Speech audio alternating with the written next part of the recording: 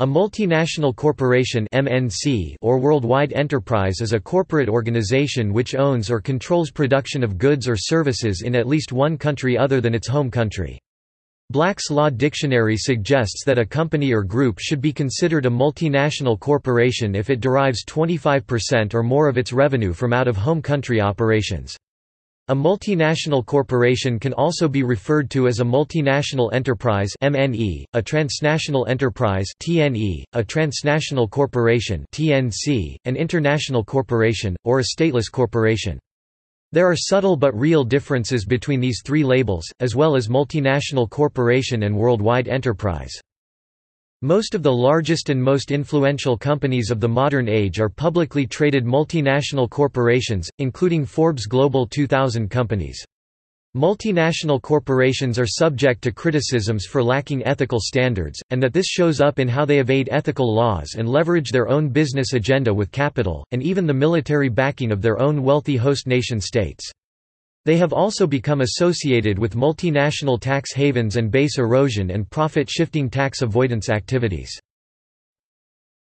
Overview. A multinational corporation (MNC) is usually a large corporation incorporated in one country which produces or sells goods or services in various countries. The two main characteristics of MNCs are their large size and the fact that their worldwide activities are centrally controlled by the parent companies. Importing and exporting goods and services, making significant investments in a foreign country, buying and selling licenses in foreign markets, engaging in contract manufacturing, permitting a local manufacturer in a foreign country to produce their products, opening manufacturing facilities or assembly operations in foreign countries. MNCs may gain from their global presence in a variety of ways.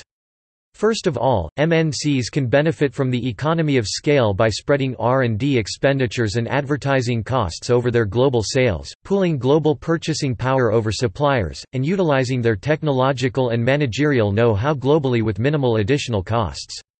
Furthermore, MNCs can use their global presence to take advantage of underpriced labor services available in certain developing countries, and gain access to special R&D capabilities residing in advanced foreign countries. The problem of moral and legal constraints upon the behavior of multinational corporations, given that they are effectively stateless actors, is one of several urgent global socio-economic problems that emerged during the late 20th century. Potentially, the best concept for analyzing society's governance limitations over modern corporations is the concept of stateless corporations. Coined at least as early as 1990 in Business Week, the conception was theoretically clarified in 1992, that an empirical strategy for defining a stateless corporation is with analytical tools at the intersection between demographic analysis and transportation research. This intersection is known as logistics management, and it describes the importance of rapidly increasing global mobility of resources. In a long history of analysis of multinational corporations, we are some quarter-century into an era of stateless corporations, corporations which meet the realities of the needs of source materials on a worldwide basis and to produce and customize products for individual countries. One of the first multinational business organizations, the East India Company, was established in 1600. After the East India Company, came the Dutch East India Company, founded March 20, 1602, which would become the largest company in the world for nearly 200 years. The main characteristics of multinational companies are, in general, there is a national strength of large companies as the main body, in the way of foreign direct investment or acquire local enterprises, established subsidiaries or branches in many countries. It usually has a complete decision-making system and the highest decision-making center. Each subsidiary or branch has its own decision-making body, according to their different features and operations to make decisions, but its decision must be subordinated to the highest decision-making center. MNCs seek markets in worldwide and rational production layout, professional fixed-point production, fixed-point sales products, in order to achieve maximum profit, due to strong economic and technical strength, with fast information transmission, as well as funding for rapid cross-border transfers. The multinational has stronger competitiveness in the world. Many large multinational companies have varying degrees of monopoly in some area, due to economic and technical strength or production advantages.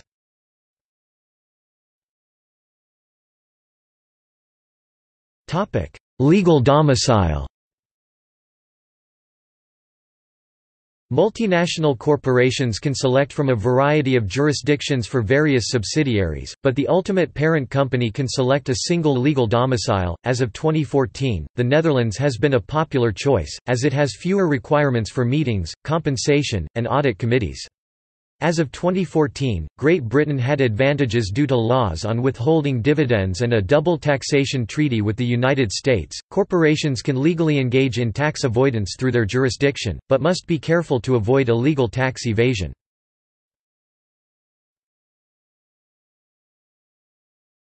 Topic: Regulation.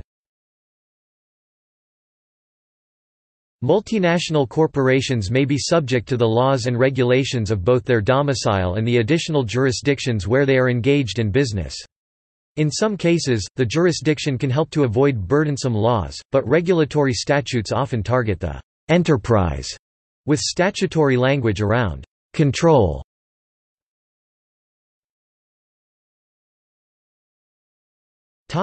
Alternatives and arrangements. For small corporations, registering a foreign subsidiary can be expensive and complex, involving fees, signatures, and forms. A professional employer organization (PEO) is sometimes advertised as a cheaper and simpler alternative, but not all jurisdictions have laws accepting these types of arrangements.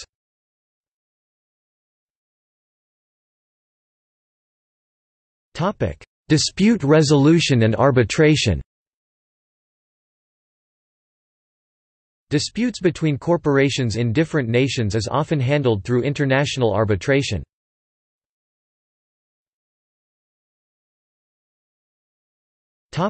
Theoretical background. The actions of multinational corporations are strongly supported by economic liberalism and free market system in a globalized international society. According to the economic realist view, individuals act in rational ways to maximize their self-interest, and therefore, when individuals act rationally, markets are created and they function best in free market system where there is little government interference. As a result, international wealth is maximized with free exchange of goods and services. To many economic liberals, multinational corporations are the vanguard of the liberal order. They are the embodiment par excellence of the liberal ideal of an interdependent world economy. They have taken the integration of national economies beyond trade and money to the internationalization of production. For the first time in history, production, marketing, and investment are being organized on a global scale rather than in terms of isolated national economies. International business is also a specialist field of academic research. Economic theories of the multinational corporation include internalization theory and the eclectic paradigm. The latter is also known as the Ali framework. The other theoretical dimension of the role of multinational corporations concerns the relationship between the globalization of economic engagement and the culture of national and local responses. This has a history of self-conscious cultural management going back at least to the 1960s. For example, Ernest Dichter, architect, of Exxon's international campaign, writing in the Harvard Business Review in 1962, was fully aware that the means to overcoming cultural resistance depended on an understanding of the countries in which a corporation operated. He observed that companies with foresight to capitalize on international opportunities must recognize that cultural anthropology will be an important tool for competitive marketing. However, the projected outcome of this was not the assimilation of international firms into national cultures, but the creation of a world customer. The idea of a global corporate village entailed the management and reconstitution of parochial attachments to one's nation. It involved not a denial of the naturalness of national attachments, but an internationalization of the way a nation defines itself.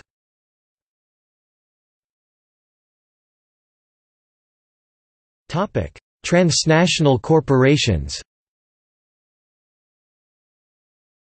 A transnational corporation differs from a traditional multinational corporation in that it does not identify itself with one national home. While traditional multinational corporations are national companies with foreign subsidiaries, transnational corporations spread out their operations in many countries to sustain high levels of local responsiveness. An example of a transnational corporation is Nestlé, who employ senior executives from many countries and tries to make decisions from a global perspective rather than from one centralized headquarters. Another example is Royal Dutch Shell, whose headquarters are in The Hague, Netherlands, but whose registered office and main executive body are headquartered in London, United Kingdom.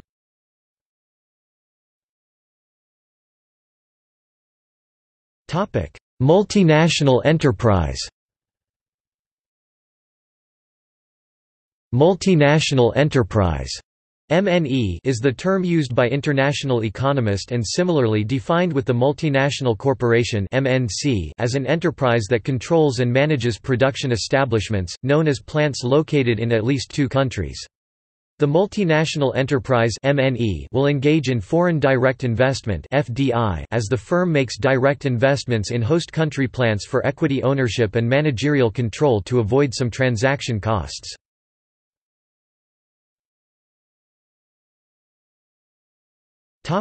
Colonialism. The history of multinational corporations is closely intertwined with the history of colonialism, the first multinational corporations being founded to undertake colonial expeditions at the behest of their European monarchical patrons. Prior to the era of new imperialism, a majority European colonies not held by the Spanish and Portuguese crowns were administered by chartered multinational corporations. Examples of such corporations include the British East India Company, the Swedish Africa Company, and the Hudson's Bay Company. These early corporations facilitated colonialism by engaging in international trade and exploration, and creating colonial trading posts. Many of these corporations, such as the South Australia Company and the Virginia Company, played a direct role in formal colonization by creating and maintaining settler colonies. Without exception, these early corporations created differential economic outcomes between their home country and their colonies via a process of exploiting colonial resources and labor, and investing the resultant profits and net gain in the home country. The end result of this process was the enrichment of the colonizer and the impoverishment of the colonized. Some multinational corporations, such as the Royal African Company, were also responsible for the logistical component of the Atlantic slave trade, maintaining the ships and ports required for this vast enterprise. During the 19th century, formal corporate rule over colonial holdings largely gave way to state-controlled colonies. However, corporate control over colonial economic affairs persisted in a majority of colonies. During the process of decolonization, the European colonial charter companies were disbanded, with the final colonial corporation, the Mozambique Company, dissolving in 1972. However, the economic impact of corporate colonial exploitation has proved to be lasting and far-reaching, with some commentators asserting that this impact is among the chief causes of contemporary global income inequality. Contemporary critics of multinational corporations have charged that some present-day multinational corporations follow the pattern of exploitation and differential wealth distribution established by the now-defunct colonial charter corporations, particularly with regards to corporations based in the developed world that operate resource extraction enterprises in the developing world, such as Royal Dutch Shell, and Barrick Gold. Some of these critics argue that the operations of multinational corporations in the developing world take place within the broader context of neocolonialism. However, multinational corporations from emerging markets are playing an ever greater role, increasingly impacting the global economy.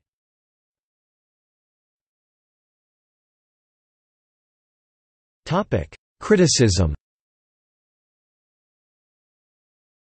Anti-corporate advocates criticize multinational corporations for being without a basis in a national ethos, being ultimately without a specific nationhood, and that this lack of an ethos appears in their ways of operating as they enter into contracts with countries that have low human rights or environmental standards.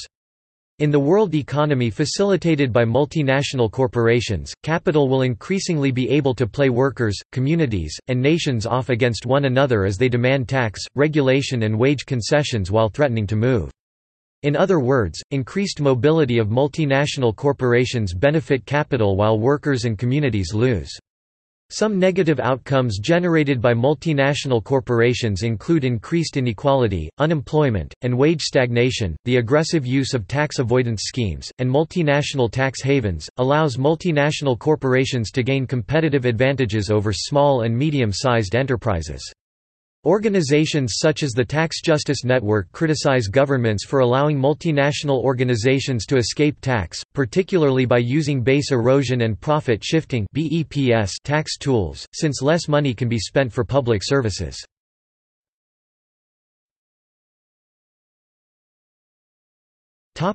See also: Corporation, Economic liberalism, Free market, Globalization, Global workforce, List of multinational corporations, Transnational corporations observatory, World economy, Multinational tax haven.